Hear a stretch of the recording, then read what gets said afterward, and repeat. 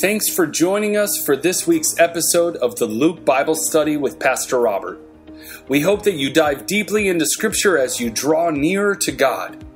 Thanks for joining us, and have a great study. So everybody, welcome. Thanks for coming out for the final study of our Luke tonight. We're in the second half of Luke chapter 24. And let's make sure our Bibles are open to there. It's just a wonderful, wonderful conclusion to the 9-month study that we've been doing in this precious gospel, Luke chapter 24. Of course, we ended last week in the middle of the Emmaus disciple story, which is uniquely recorded only by Luke. So hopefully you're remembering the first half of that. And tonight we look at the second half of that.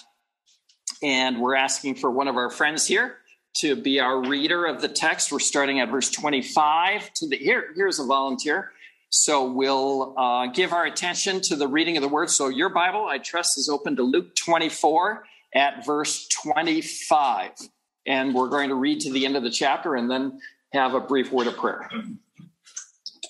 Then he said to them, O foolish ones, and slow of heart to believe in all that the prophets have spoken. Ought not the Christ to have suffered these things and to enter into his glory? And beginning at Moses and all the prophets, he expounded to them in all the scriptures the things concerning himself. Then they drew near to the village where they were going, and he indicated that he would have gone farther.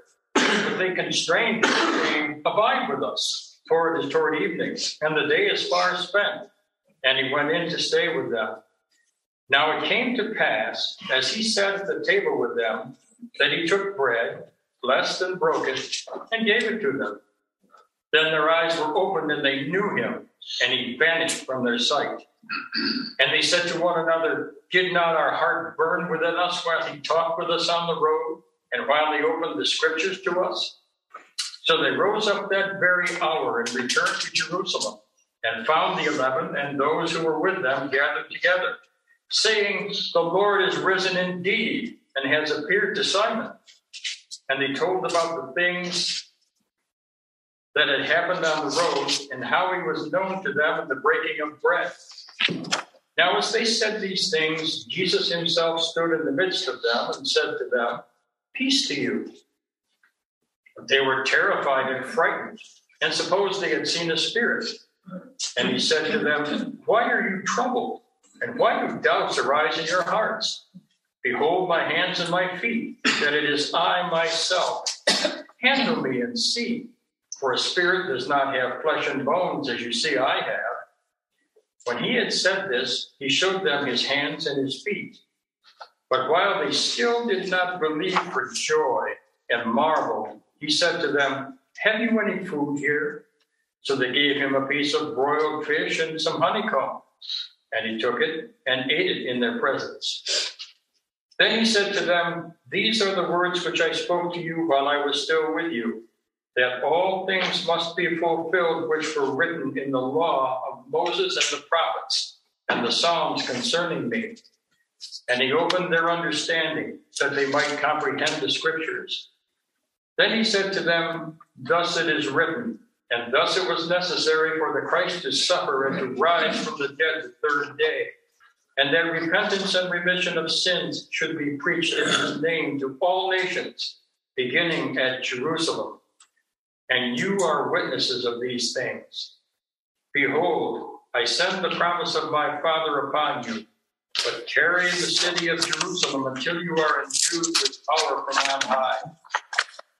And he led them out as far as Bethany, and he lifted up his hands and blessed them. Now it came to pass, while he blessed them, that he was parted from them and carried up into heaven.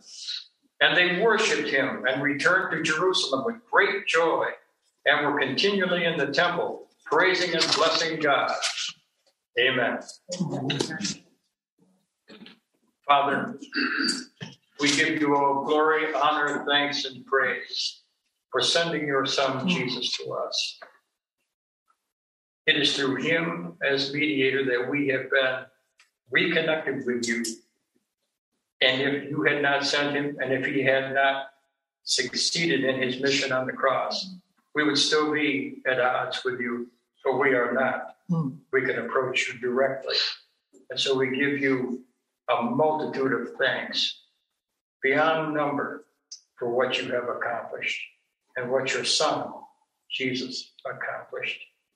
And now, be with Pastor Robert tonight as he unpacks all these phrases for us one by one so we can understand them better as we end up our study of Luke. We ask these things in Jesus' name. Amen. Amen. Amen. Thank you. And he lived for a time among us and then was taken. And that's what we read in tonight's text. Thanks for that wonderful reading and opening blessing. We have the appearances and the ascension of Jesus as our title, the upper left corner of your outline tonight.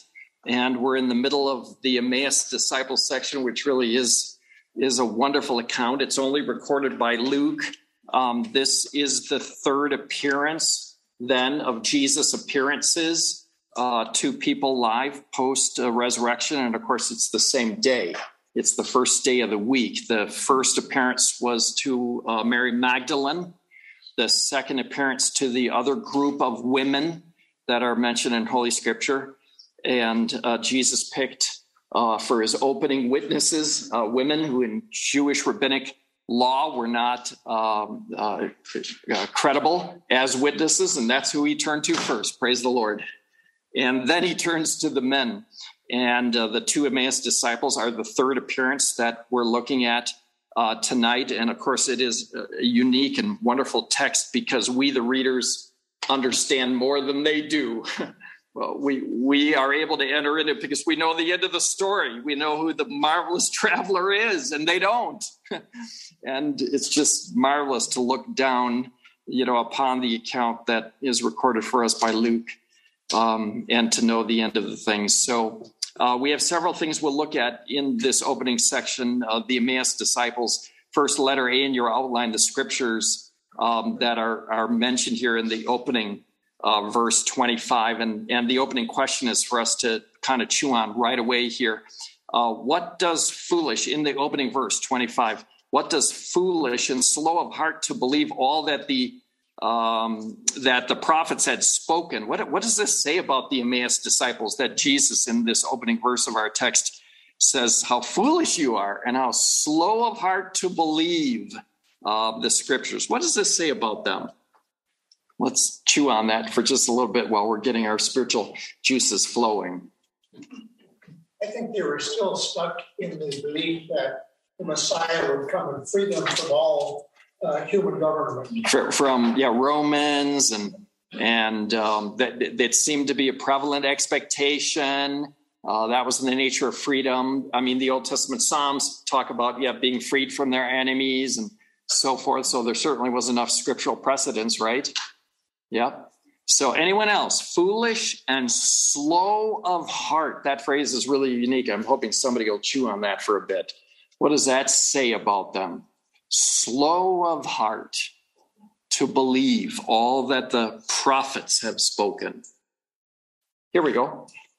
They had head knowledge because they heard it. They knew it. They could recite the scriptures. Mm-hmm. They knew what Moses had said. Mm-hmm. However, they didn't believe it in their heart. Mm-hmm. So I think he's saying your heart's not converted, as they used to say about circumcision. Oh, okay. You're circumcised, but your heart, it's not in your heart. Your heart is far from me. Okay. All right. So, that does seem to be a particular issue here that either, we understand the expressions to be that it's indicating, right, the head knowledge, which is thorough enough, but they're not yet converted. And other folks will argue, yep, they are converted, but they are foolish. They're lacking the application of wisdom to the things that they've just seen, or they're not believing what they've just seen. So anyone else, have you ever been called foolish before? Anybody? Please. Is there a scripture that says you should not call your brother foolish? Yeah. Jesus in the Sermon on the Mount. Yeah. So you can check that one out as a derogatory term Is that Matthew 6? I think that's Matthew 6 in that particular section. I'd have to look if that's the same, Greek word being translated here, but it does say something. It does say something about them. Now, if you understand that this is kind of a picture that the Emmaus disciples are kind of a picture of pre-saved or unsaved people, we know that, they need a new heart. If I put in your notes Ezekiel 36, and God is the one who gives a new heart and he gives a new spirit. And by the way, the disciples from the ascension were only 10 days away then from the Holy Spirit descending upon them and them having his empowering. I put in your notes 1 Corinthians 2:9. It is interesting. Paul talks about that fact of unconverted people, right? No eye has seen what God has prepared. No ear has heard what God has prepared, but God reveals it to us by his Spirit. And what else did I put down? Verse 14. Yeah, man without the Spirit of God doesn't accept the things of God because they are. So here the word foolish, they are foolish to him. And so, the connection of the words, it may be, appropriate. It may not be, because there are folks who argue very simply that these Emmaus disciples are, slow to believe. In other words, there's belief, but there isn't the application of that belief at this given time. They've seen the evidence, the empirical evidence. They've seen it. And they certainly are learned enough about what has occurred in the Passover weekend. So I might have given you other scriptures like Ephesians 1 in your notes, that having believed, they were marked with the Holy Spirit, the spirit of wisdom and revelation. At times we ourselves as believers, post-Pentecost, are also in great need of the Spirit's revelation on things. And there's, of course, the timing and the place that God does open our eyes, even post-Pentecost, to truth and to understanding. So, there might be occasion to look at both sides of that particular coin on this and what he was exactly saying to them. But they had the Old Testament scripture in their hand. This is the exciting part. You look at verse 25, the opening verse, the subject of what they were foolish about and slow to believe was what? Verse 25. What are they slow to believe?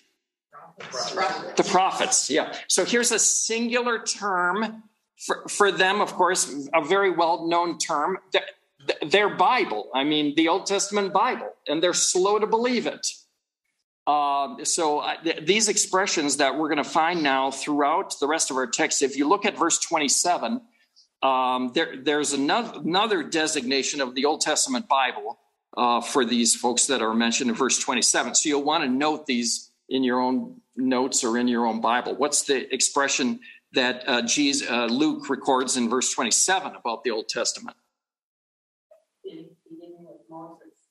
And there. So now all of a sudden it went from a singular term of the Old Testament to a dual term, Moses and the prophets. So this you could find throughout the New Testament. Now you go to verse 32. There's another term for the Old Testament Bible that these folks would have known and had in their hands. What's that term? And it's scripture, right? This is the holy writings, the grapha.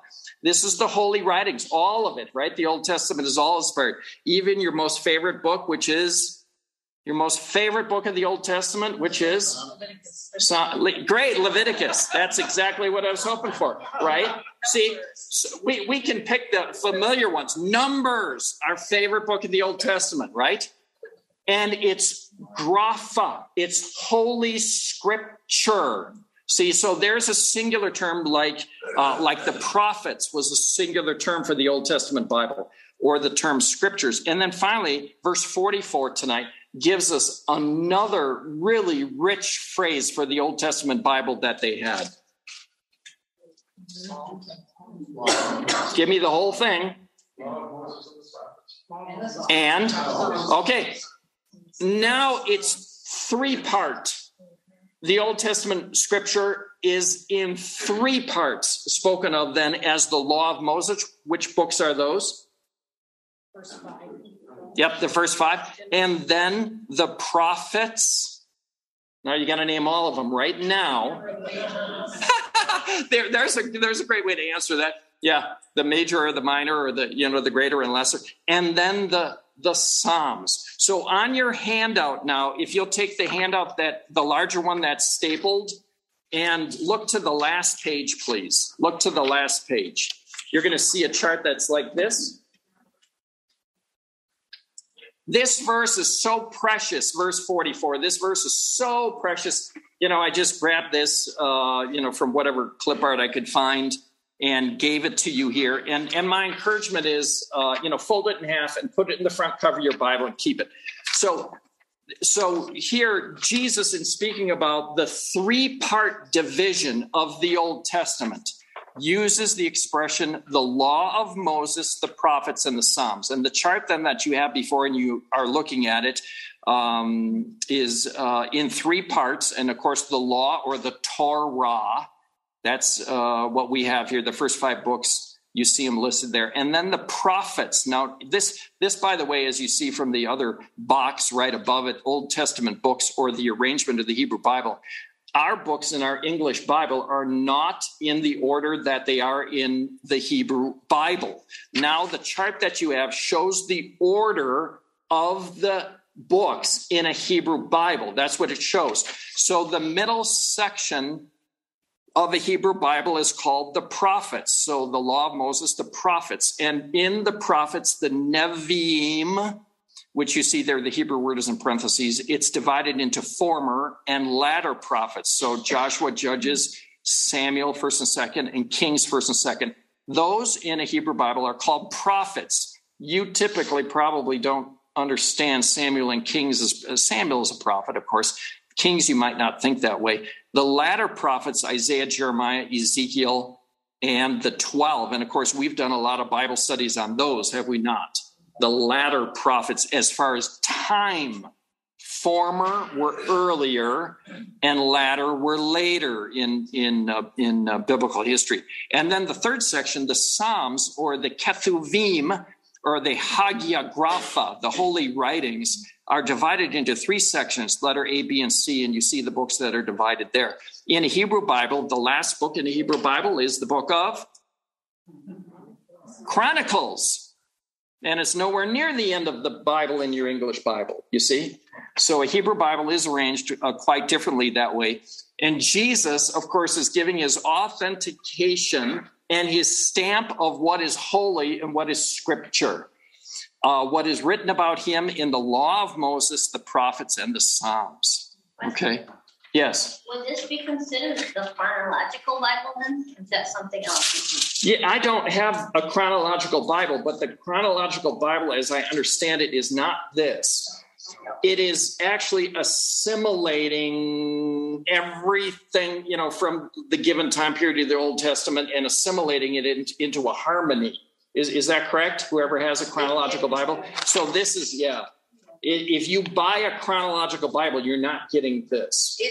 It reads where time frame as far as what yes. at what time in history. Yes. So Job shows up at a different time than what it does in either of the in our Bibles, yeah. And it's it's not a study Bible. Right. It's so through the an example would be all of the references to David as a boy and Goliath and working under Saul and then becoming king. And then, so the books of Samuel and Kings, they merge those things together to make the storyline all straight. So you're not going to look for David in just Samuel and then you jump to Kings. That I think is the chronological Bible. Yeah. So it's somewhat akin to a harmony, like we've done the harmony of the Gospels, where they merge all 4 Gospels into one storyline. This came first, this came second, as best as we can determine. Does anybody use a chronological Bible by chance? So you do. Do you enjoy reading from it? You too? Through the year. Yeah. Okay, so that's what you use in your daily reading through Scripture? Okay. I've tried other ways and never made it. But when I bought my chronological Bible and did it, sat down with it and did it, I've done it for years now. Oh, cool. Quite a few years. Good. Great. I'm still reading it book by book and chapter by chapter. And I'm in Micah now, which is kind of fun. So the Minor Prophets is really good. So anyway, all of these designations of Holy Scripture are wonderful. Now, verse 27, let your eyes linger on a glorious verse 27. And Jesus, of course, is explaining to the Emmaus disciples. They need, a moment of clarity, of course, to bring what they've already learned into their heart and mind. And this is the powerful part, right? Verse 27, beginning with Moses and all the prophets. So here the twofold division being spoken of Holy Scripture, law and prophets. He explained to them. Does everybody have the verb, verse 27, explained? Does everybody have that verb? No. Expounded, that's very helpful. Any others? Interpreted is the proper or nail on the head term for this right here, interpreted. In fact, this Greek word here, explained, is where we get the English word hermeneutics. Hermeneutics, that's the Greek verb here, which means the interpretation of Scripture. He interpreted the law of Moses and the prophets to them. And what the outcome of that was that they understood the law of Moses and the prophets of the Old Testament was talking about Jesus. That's the interpretation of the Old Testament text. It is teaching and showing Jesus. So verse 27, right? He hermeneuticked, or he explained, or he expounded, or he interpreted to them what was said in all, notice the inclusiveness word, all the scriptures. He didn't skip Leviticus. He didn't skip Numbers. He didn't skip 1 Samuel. All the scriptures concerning whom? Yes. Oh, glory, hallelujah. You do not need to wait to meet Jesus in the New Testament. You do not need to wait. Jesus is fully revealed to us in the glory, oftentimes, of picture or shadow or so forth. We get that. The writer of Hebrews says, yeah, now you've got Jesus in the reality because he came in the flesh. We get that. But, he's all over. And wouldn't you have loved to listen in on his interpretation of the Old Testament text? Jesus explained and expounded to these two guys what was said about him in the Old Testament. And that's the glory of what, we as New Testament believers need to do. We go to the Old Testament with our Jesus glasses on, and we're looking in our Old Testament reading for him. That's the approach. That's the key to understanding Old Testament scripture, is to be looking for Christ in the Old Testament, because he himself said, this is where I am. You can find me here. So now at your table, question 1B, at your table, brainstorm one messianic scripture or a scripture that refers to Jesus from each major part of the Old Testament. The three-part division of the Old Testament, again, three-part division, the law of Moses, first 5 books, the prophets, and the Psalms. So you may, of course, use this chart, but you may not use any of the rest of the pages for this exercise. I want you to start with what the Holy Spirit has already given you. So that's why it's stapled. You may not use the rest of the chart. So right now at your table, I'm asking each table to work together. Can you think of one passage from each of the 3 parts of the Old Testament that speak about Jesus? Go for it. Talk together, work together, because you may say, I think this is a verse, I don't know where it is. And you'll work together and you'll write it down. So we give you a couple minutes.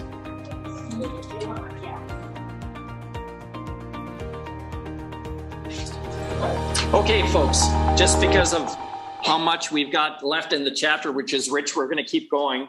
But tell me, which of the 3 sections, law, prophets, and Psalms, which section did you come up with a prophetic verse first for Jesus? I'm curious. The law. So you got one from the law. I heard the law over here.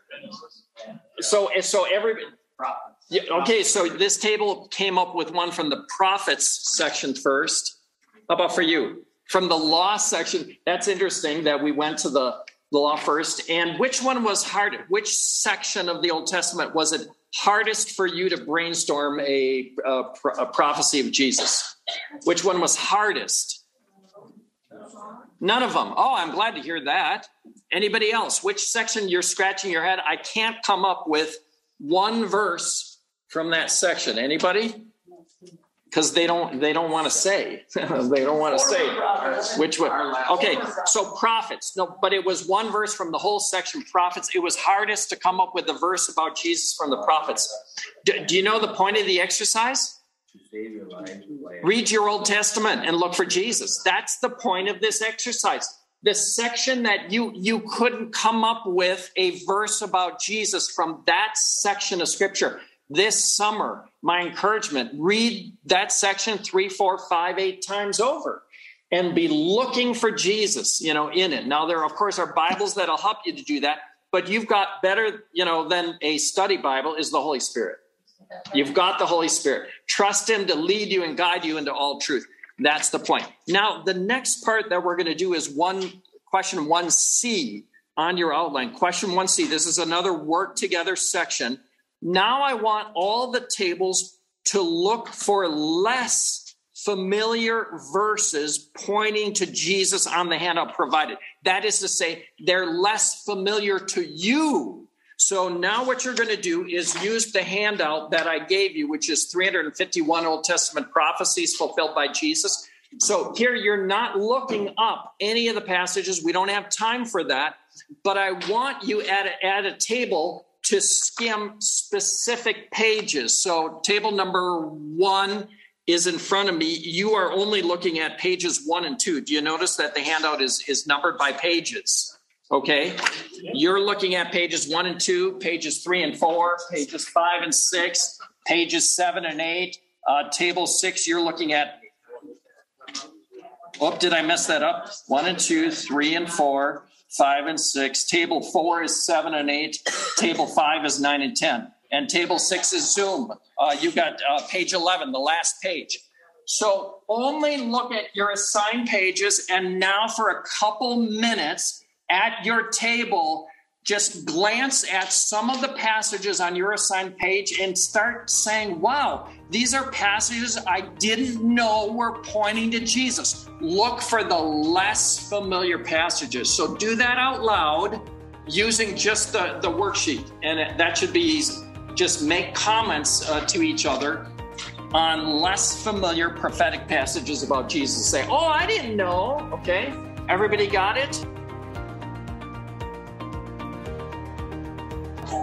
All right, folks, here we go. We'll have to come back together again. But maybe in just a tiny itty-bitty way, you were in the shoes of the Emmaus disciples right now, and Jesus is walking along, and he's explaining the scriptures to you, and your eyes are seeing him in the Holy Bible that you use for the first time. Maybe you just were walking in the sandals of the Emmaus disciples, right? A passage that you hadn't seen before or known before, and you've walked in it. And that's the exciting part. So Jesus had finished explaining himself in the whole Bible, and he's ready to keep going. And it's nighttime, and they say, well, stay with us. With that kind of fellowship with someone who has opened the scripture for you, wouldn't you want that person to stay for dinner? And we're at part B of your outline, the meal. And they say, stay with us. And this is where the hymn writer, Henry Light, 1847, he's a minister in England. He wrote the hymn, Abide With Me. Fast falls the eventide. The darkness deepens. Lord, with me abide. And from this text, it's just a powerful and beautiful hymn. And it reminds us also in your notes at verse 29, letter B, Revelation 3:20, that Jesus is at the door and he's knocking, and if anybody opens the door, he'll come in and eat with you. See, the same fellowship picture. So brothers and sisters, we know this, but we have to be refreshed in it again. Every time I open the Old Testament scripture, this is the holy word, and Jesus wants to come in and have a meal with me and with you in every page of Leviticus and every page of Ecclesiastes and every page of Ezekiel, or the books that are harder. He's knocking at the door and saying, come on, let's have a meal. And he'll talk with us about the scripture. That's the exciting part, about this. And so it's interesting. Neither of the Emmaus disciples, verse 30, act as the host.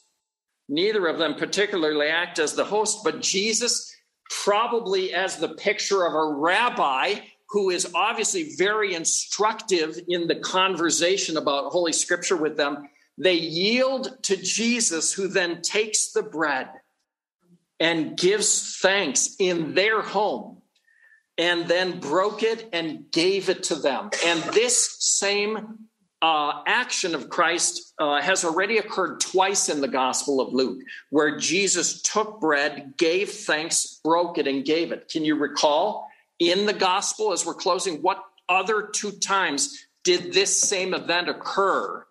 The feeding of the 5,000, same thing, and at the Passover meal, the Last Supper.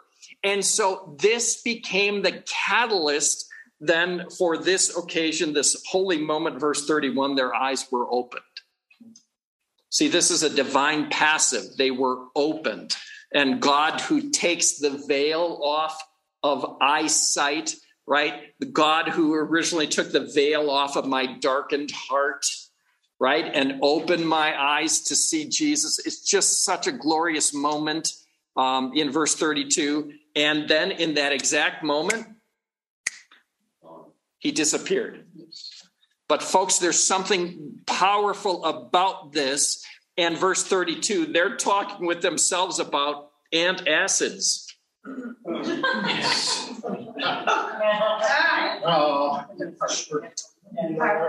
Weren't our hearts burning? Folks, this is a one-time expression in Holy Scripture.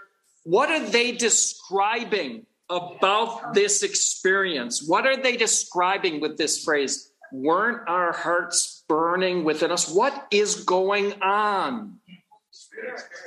Okay, this obviously wonderful and mysterious moment. It's not an everyday moment. It's not an every time moment, but the Holy Spirit who stirs, and the Greek pictures this kind of a running or a flowing stream, the burning of their hearts. Wasn't it burning when he opened the scripture to us? And brothers and sisters, that's the same thing every time you open your Holy Scripture. It can be this same thing, that our hearts are burning. The Holy Spirit is moving. He's churning within us. He's chiseling off hardness of my heart. He's chiseling off darkness of my eyes. He's chiseling off my doubt, my unbelief, right? And he's making my heart new again. First, obviously, at conversion, but all throughout my life, right? That their hearts were burning. And the heart's burning is also a divine passive. They didn't do this to themselves. I made my heart burn when I opened the scripture. No. It's God who is doing this action. It's a passive. Our hearts were burning. Somebody else created this stirring emotion and event within them. This is a holy moment. And of course, God is behind this, right? And so what else are they going to do? Just sit there all night?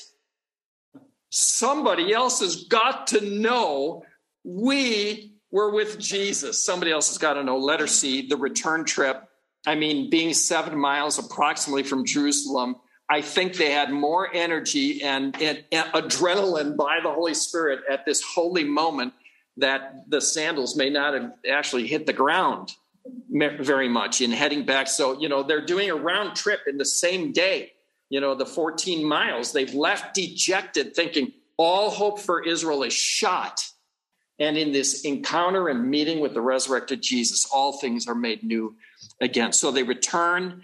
And verse 33, the 11 are there gathered together, and also some of the 72. So the little phrase, verse 33, those with them. Verse 33, those with them. That's most likely some of the 72, disciples who went 2 by 2. We saw that phrase earlier in verse 9 of chapter 24. And then the appearance, verse 34, to Simon And I received some emails from some folks who said there are some ministers who see this Simon as the second named person of the Emmaus disciples. There are others of us who take it as a reference to Simon Peter, according to 1 Corinthians 15:5, who is mentioned to have a meeting with Jesus as well, too. So I think you can research those for yourself. But you know what? Ultimately, Jesus has already given us a gold mine. He disappeared from them because they already had in their hands, well, in a scroll, all that they need, folks, for life and godliness. All that they need. All that they need. And Jesus disappeared because, you know what? He's giving emphasis to that which God has ordained, the Holy Scripture, the law of Moses, the prophets, and the Psalms. Don't miss a word of it. It's God breathed through these sacred writers. The world will never believe this from us. In fact, they'll think we've got heartburn like crazy because we say every word of this is given by God for my learning and for my instruction. Every word of Leviticus and Numbers. See? So in that sense, you do have the personal presence of Jesus. Every time you open the book, you have the personal presence of Jesus. He did not need to bodily stay with those men because you've got him in this breathed out word. That's what he's saying to them. You've got everything you need for life and godliness. You're not getting gypped a bit that you as a brother and sister in Christ have not seen with physical eyes the resurrected Christ. You're not missing a thing. You've got him, and that's the glory. So he disappeared because you know what? They've got what they need, and now go and tell, right? Go and tell, which is a marvelous thing. Oh, our scriptures should be tattered and torn, and your electronic devices should wear out because you've pressed the buttons too many times, right? Right? So the yellowed pages of a printed Bible and the broken buttons on a Kindle or whatever else kind of a thing we use, right? But Christ is the key for understanding your Old Testament. Christ is the key to understanding the entirety of the Old Testament. So go with that key as you read Old Testament scripture and look for him there, okay? Well, we've got to move on for our timing's sake to part 2. Everybody ready? Or is the heartburn kind of overwhelming? It is kind of, I mean, for me, it's just the excitement of the word. It's like, boy, I mean, for them and here still, the Holy Spirit stirs within us to these days. So part 2, the Jerusalem disciples. See, the Emmaus disciples run all the way back to Jerusalem. And now this will be the 5th overall appearance of Christ in his resurrected form to the disciples who are going to be gathered in this room and place. But we're looking now at verses 36 to 49. We'll ask you to jump in here with question 2a, verses 36 to 49. What does this appearance of Jesus to the gathered disciples and the others who are with them, the Emmaus disciples, what does it tell us about his resurrected body? And of course, by implication, then we'll kind of ask the same question about what it's going to say about our resurrected body. So you're skimming verses 36 through 43, 44 in that ballpark, and pick out some key things that we learn by Luke's writing about the resurrected body of Jesus. So who'll start us off? There's a hand there. One that we are probably aren't going to look the same. I mean, he stood up among them. It's not like, oh, look, Jesus is here now. Nobody comments to that. It's just instantly he's there. And after he says, peace to you, he said they're startled and frightened, thought it was a spirit. Okay. So I would say, if we think we're going to look like we look like now with the resurrected body, that likely not. Okay. So there's some newness, to the resurrection of Christ. Yeah, that immediately there isn't that immediate recognition. Okay, what else are you picking out? Here's a hand. He didn't come through an open door or open window, so he must have come right through the walls. So he has this glorified body, which is not limited by physical. That's helpful. And that's why we understand as well, too, without any real specifics about the tomb. I mean, that he just passed through the strips of linen. He passed through the walls of the tomb. Jesus didn't need to open the tomb to get out, you see. Not only that, here we go. The ability to travel instantly. Which is kind of cool, isn't it? I mean, there's just an excitement about that we can't explore a whole lot through Holy Scripture at this point. You know, but thinking about what that might be like in the new heavens and new earth, I mean, you know, when it's like, boy, I'd like to glorify God today in the Grand Canyon. Boom. He left the disciples instantly. He just disappeared. He didn't get up and walk over to the door and just disappeared. Yeah. Please. When he was standing there, his body was not dead.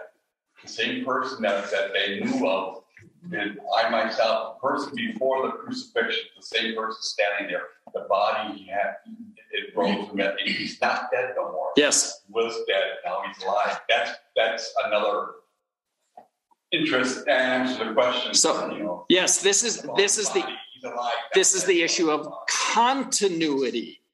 While there was the comment of discontinuity or a difference, here's continuity. I mean, the physical body which had mass to it is described how in the text?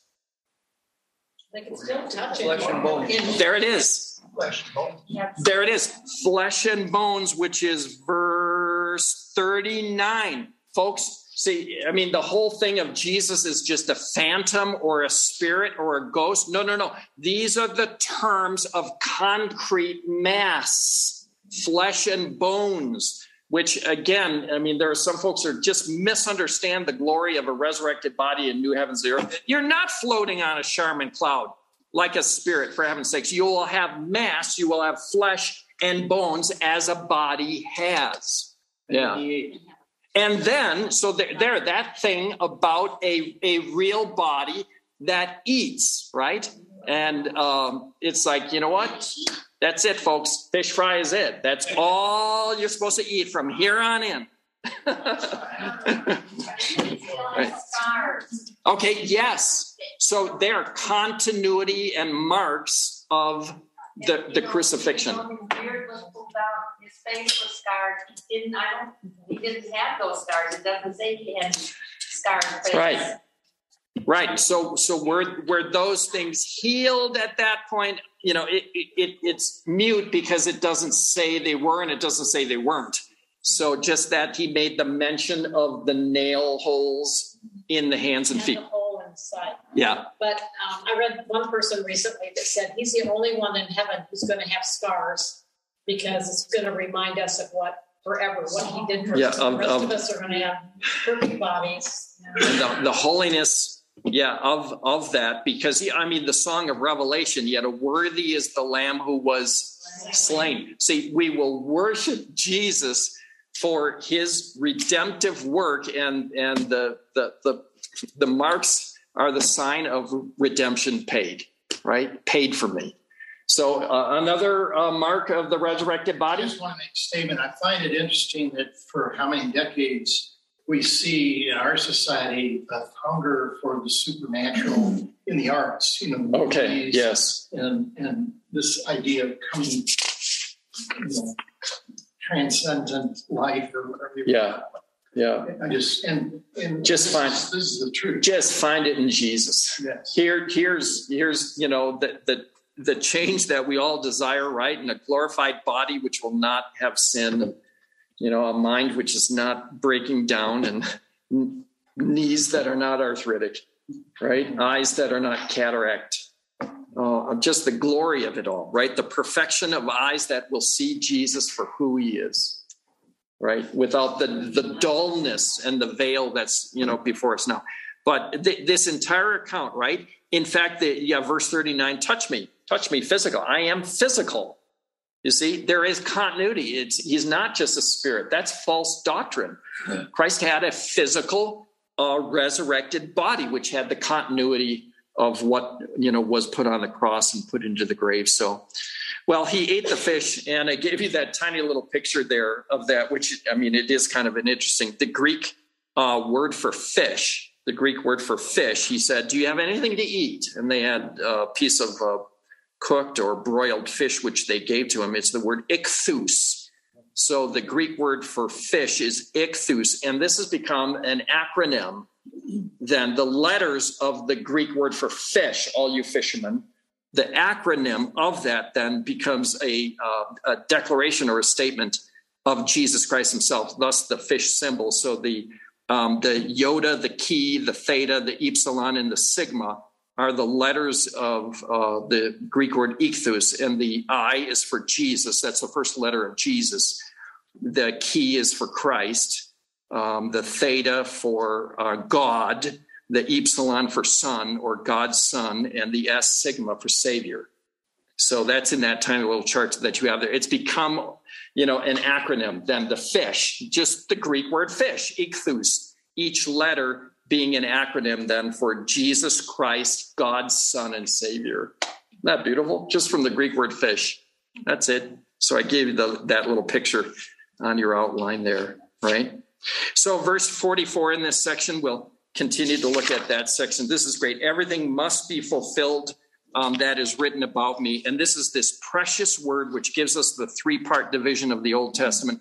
And Jesus says, everything must be fulfilled. Brothers and sisters, question 2b on your outline. How does the word must from verse 44 encourage your faith regarding unfulfilled Bible prophecies? Oh, good. This is easy. It must be fulfilled. So your worksheets have, dozens and dozens and dozens of passages. Some we knew. I'm sure the ones you picked, the first three that you picked in the first exercise, they're on your list, right? Some you knew, right? But, others, you say, oh, I didn't know that one. I didn't know that one.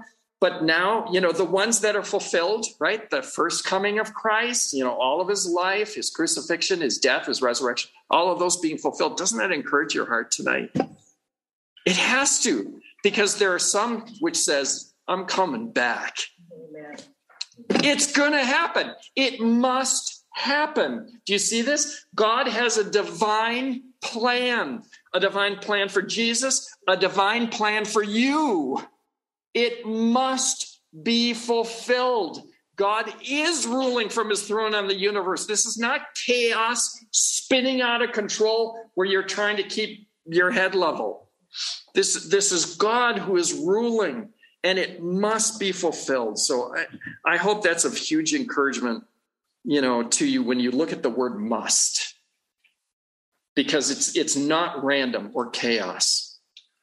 It's under the careful guise and direction and plan of God, right? All the days ordained for me, brothers and sisters, that's your must. All the days ordained for me, the psalmist says, were written where? In his book before one of them ever came to be. You're part of the divine must. Everything must be fulfilled as God has outlined. I mean, that's exciting, right? Doesn't that make your heart burn? Don't take your tongues tonight. Just love Jesus more. Love Jesus more.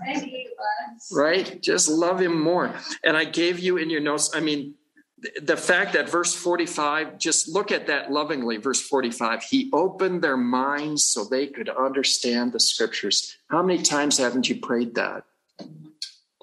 That's the prayer of every believer. Every time a believer opens the holy word of God, God, open my eyes that I may see wonderful things in your law, the psalmist says. And here Jesus is saying, he opened their minds.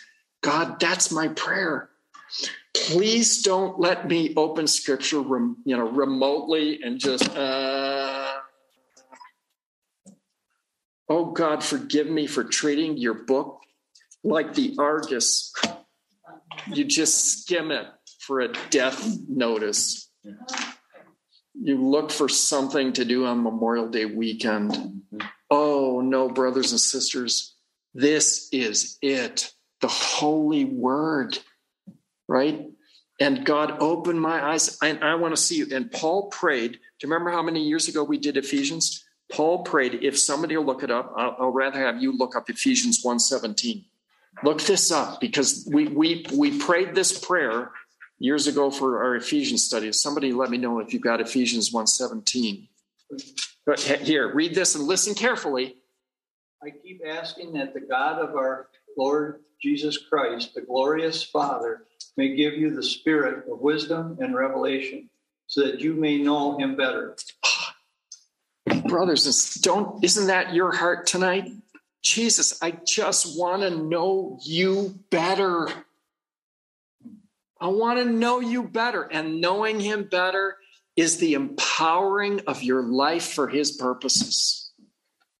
I mean, these trembling and bewildered disciples changed the world because they were convinced he's alive, and they were willing to die for it. And every one of them did. They wouldn't have died if it was fake, if Christ wasn't alive. We just want to know him better. And the word of God is the power of God for the salvation of everybody who believes.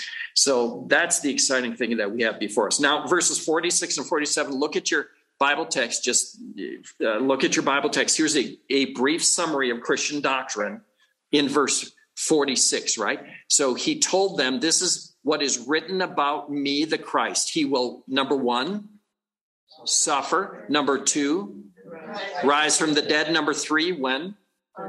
Third day, which is the same day. Number four, verse 37. Oh, folks, that's how you enter into the picture. Repentance is what? Remember the road sign that repentance pictures? U-turn. You come with all the sin you've got. You've come with it all. You come with the whole baggage, the whole kit and caboodle, but you don't stay there. You U-turn. Jesus will take any and every sin you've got, right? You name it, the worst of it out there today, he'll take it and he'll pay for it. But he asks you to turn. And number five, what does he promise? We're in verse 47. Oh, you're accepted by the beloved. He'll forgive it all. You are accepted fully by the Holy One. Forgiveness, which is promised in the new covenant, by the way. And this should be gotten out how? Are we at number 4, 5, 6? How should it go out? How should this word of repentance and forgiveness go out?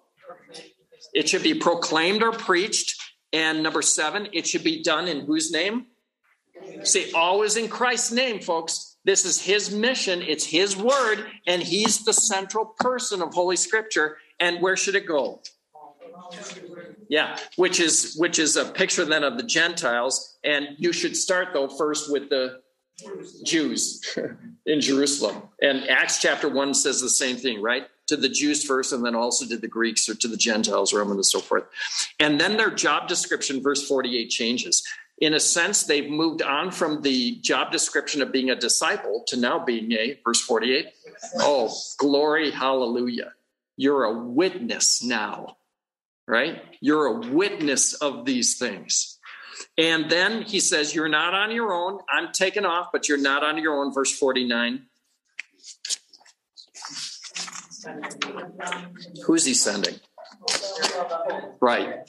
He's sending the Holy Spirit. So 10 days from the ascension. We had the ascension last week, a week ago tomorrow, which makes Pentecost Sunday this Sunday.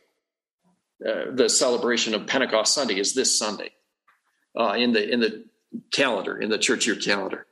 And you're to be witnesses. This is your new job, and the Holy Spirit is going to empower you. And I just love the expression that in verse 49. How does the Holy Spirit come on you? Stay in the city until you've been endued or clothed. You are going in clothing is something that you wear day and night.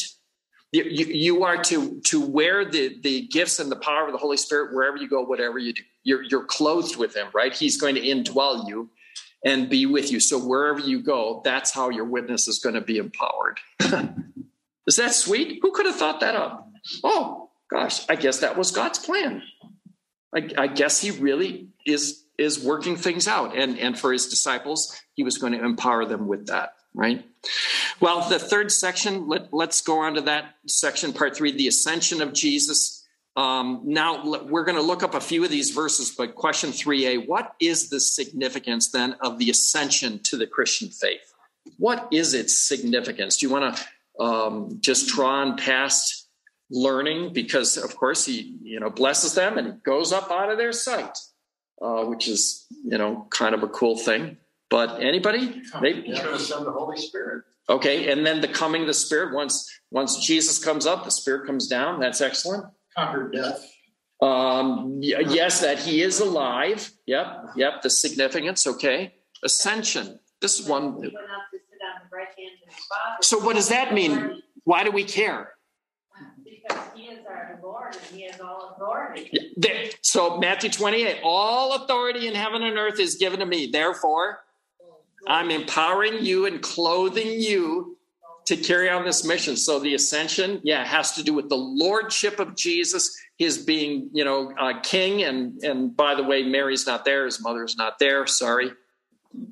Romans 8 talks about being conformed to the image of his son. Okay. And as he was ascended, we will be ascended. So see, that's a promise for us as well, too. Yep. And to be with him. Now, all of you just scatter over the verses I gave you under question 3a. Just scatter and hopefully everybody, will scatter and pick one of the verses that's listed for you there. And then anything we haven't covered about the ascension, we'll ask you to report on. So just go ahead and pick any singular verse under question 3a in your outline. And if you have a verse that we have not discussed about the significance of the ascension, we'll ask you to read the verse and tell us about it, okay? But, this is it really is a wonderful doctrine, the ascension, and its personal meaning for us.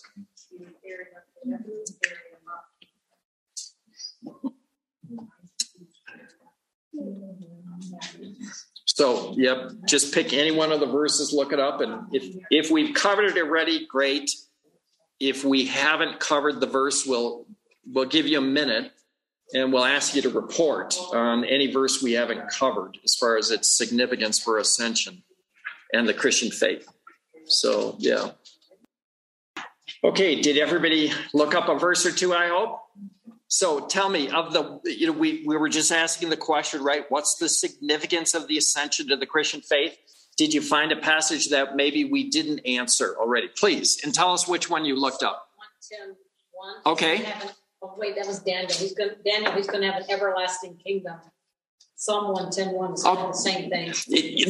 They connect and relate to each other, of course. That God the Father is inviting Christ to sit at the right hand of the throne and to have an everlasting dominion and kingdom. So, with the ascension, of course, this dominion is now in full force, right? The kingdom of God is in full force until he brings it back down here at the second coming. All right, excellent. What else? What other verse did you find about ascension? I don't have it in there for this one in Hebrews, Corinthians 15, where you must reign until all enemies are brought under his feet. Excellent verse. The last enemy to be brought under dominion is death. Reigning at the right hand of the Father. Excellent.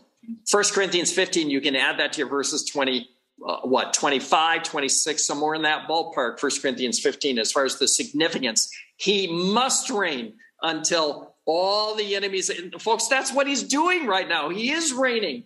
He is reigning in the newest political ads that are coming out. He is reigning in what's going on in the world and in your life as well, too. That's the significance of his ascension. He's a ruling king. What else? Did you find any other verses? But thanks for adding a verse I didn't have. Okay. Daniel 7:14. He's given dominion, glory, and kingdom that all peoples, nations, and languages should serve him. His dominion is an everlasting dominion which shall not pass away. His kingdom is one which shall not be destroyed. Hallelujah. Often that verse talks of the coronation of Christ. His coronation, his given dominion and authority, And when you see a world that is not submitting to Christ, that means he's still working on their knees and their backs and everything else about them. He is. Okay, and then there was one here, please. John 14:2 Oh. says, I go to prepare a room for a place for you. Folks, do you know that's what Jesus is doing right now on your behalf? He's building a mansion for you right now with your name on it and decorating it with glory and with honor to him. That's what he's doing right now. That's the significance of the ascension. The promise of this, he says, yeah, I'm leaving, but this is what I'm going to do, because he's so excited to bring you with him. So he's got to have a place for you to stay. What other verses did you find? Here's one. Romans 8:34, that he is risen and he's alive with the right hand of God, and it's also interceding for us. Which means what? That he's praying for us to, Yes, that's what he's doing right now. So, if your life is a little bit chaotic or a little bit hurting or a little bit just, broken right now, that's what he's working on and in. He is so fully engaged and involved in your doctor report and in your medical needs and in your emotional state and in your personal care and commitment to him. He's engaged with that. He's interceding even for you. Hallelujah. Oh my, do I need a Jesus who's on a throne interceding, right? And then I think did I see one over here? And then we'll squirrel back around again. Anybody here? A passage that we didn't cover yet?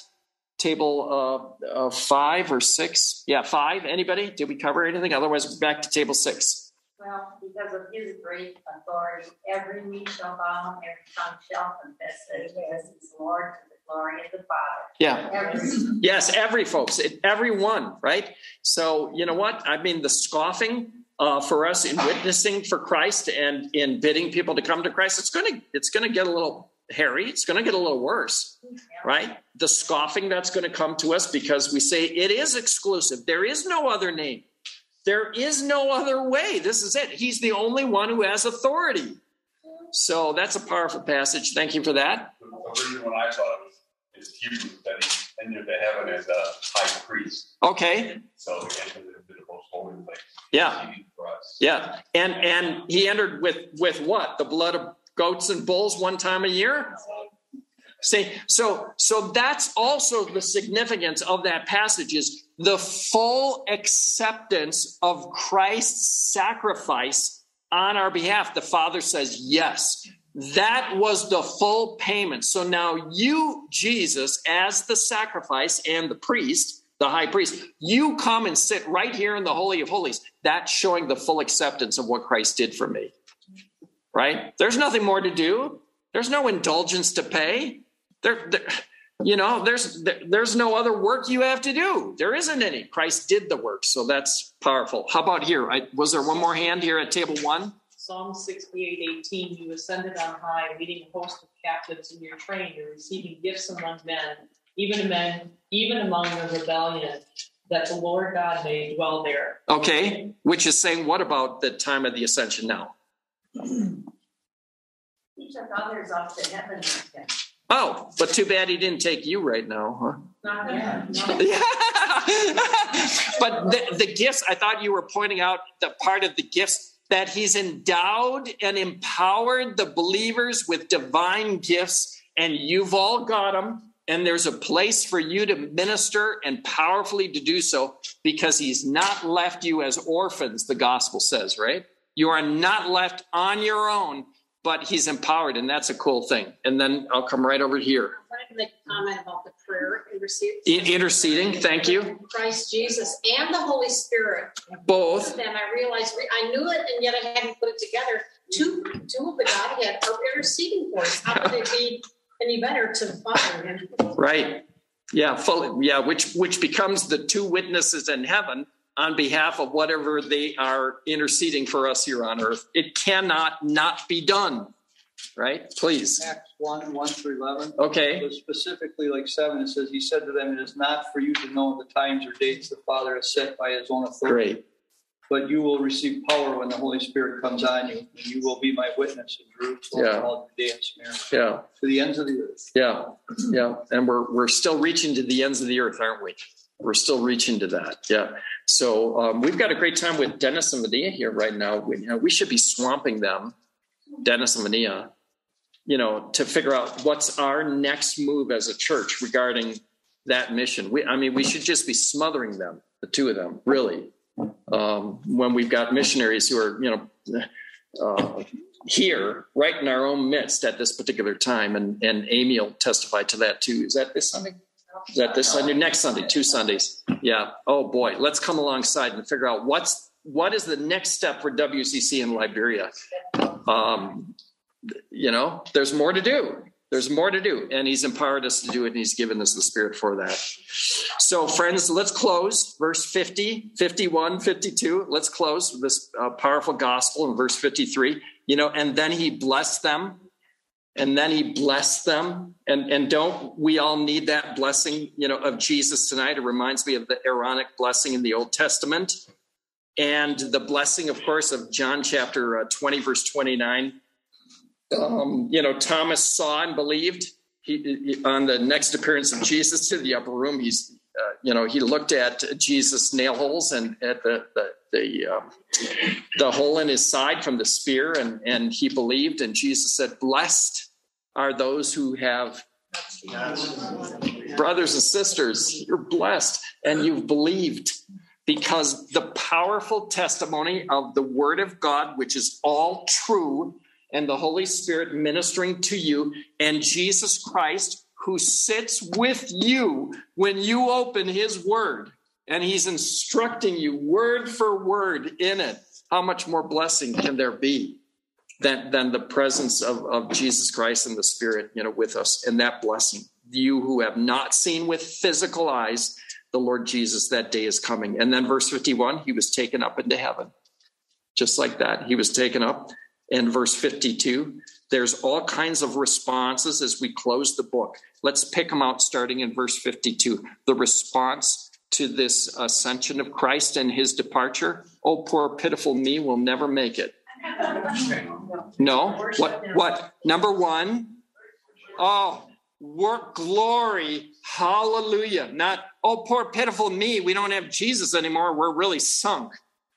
He's left and, we don't know what to do as a church. We don't know what to do. No. Worship. That's how the Spirit had stirred in their hearts and opened their eyes, the Word of God. Number two, what'd they do next? They obeyed. Yeah, the obedience. They returned to Jerusalem. Number three, how? Oh, may our joy be full. Number 4, verse 53. Continually.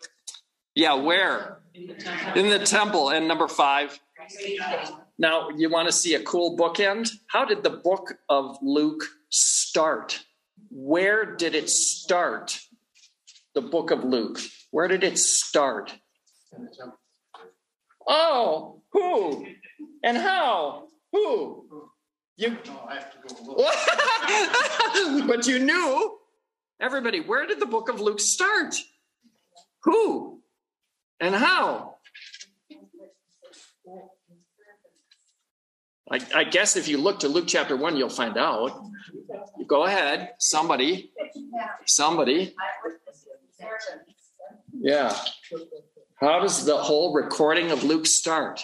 With whom and where? Eyewitnesses, ministers of the word, Theophilus. Keep going. That you can keep going. Have certainty. Jump further. John the Baptist, now we're getting there. How does the story start? With whom? The angel telling Mary that. No, we're not Mary there. Now we're getting somewhere. Who is he and where is he? Elizabeth. He's a priest, and where is he? In the temple. The book of Luke starts in the temple with an old man who has a simple Old Testament faith, who is serving God and in the temple, and he gets a divine visitation. And the book ends in the temple with disciples whose life is exalted and surrendered to Jesus. And the book closes open-ended. What are you going to do with your life? It really is an open-ended close. Are you going to devote your life, to the worship of God and the witness of Jesus? See? Now, the book of Acts is the sequel, of course. We understand that. The book of Acts is the sequel. And we find out, what did they do next? Right? And that's where, Acts begins, and the coming of the Holy Spirit and the witness that turned the world upside down. And may God do such a thing in these latter days here. Yeah. So, God's plan continues in the temple. And interesting enough, it's in the temple of you. You are the temple of the risen Christ, are you not? Not a given building, but you, Christ dwelling in you, Christ dwelling in me, that we would be the witness of Jesus Christ in these latter days to a world that is just clueless and fast on a road departing from God.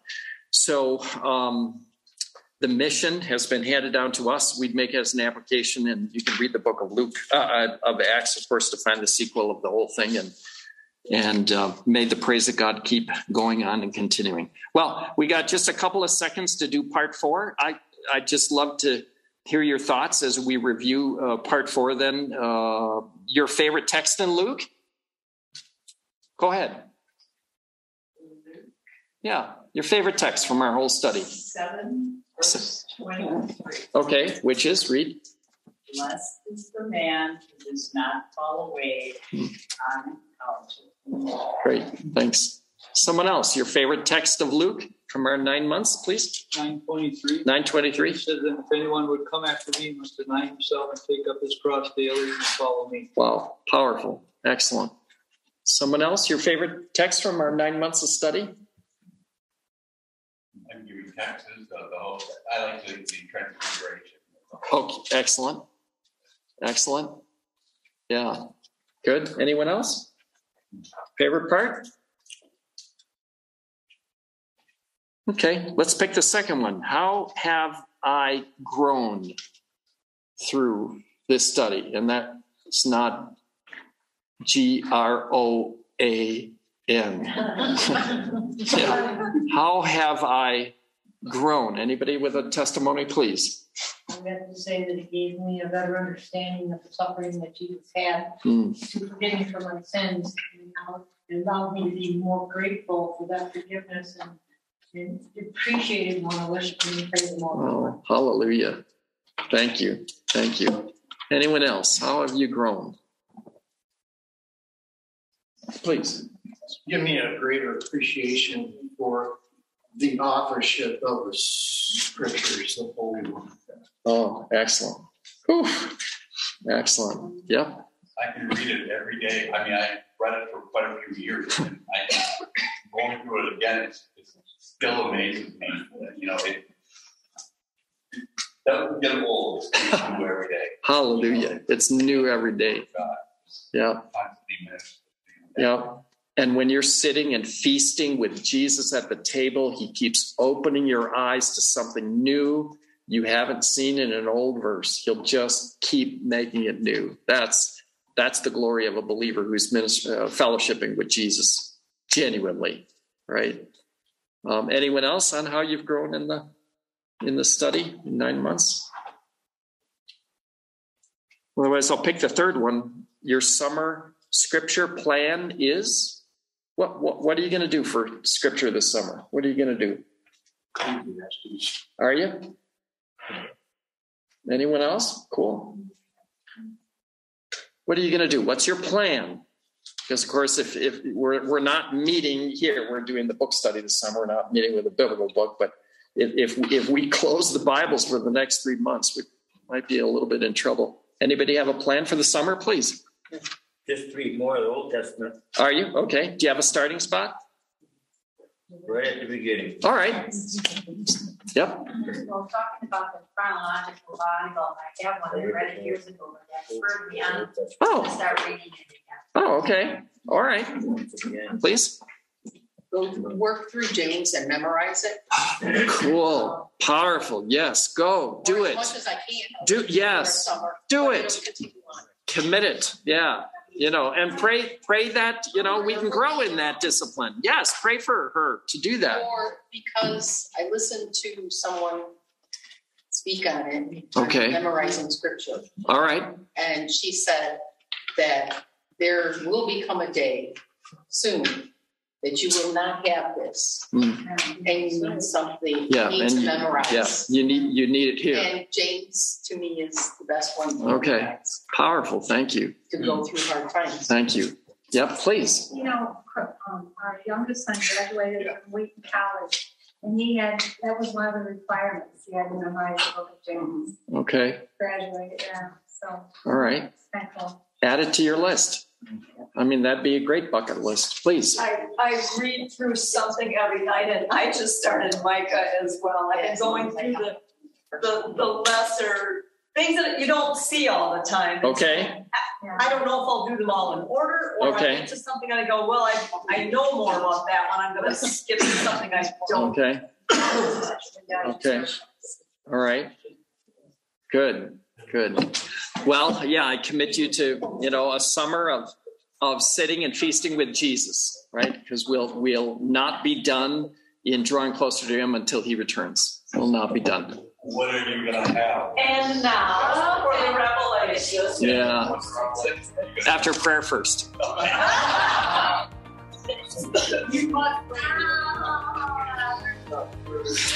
And the Lord bless you and keep you. May the Lord make his face shine upon you and be gracious unto you. May the Lord lift up his countenance upon you and grant you his peace, both now and forevermore. Amen.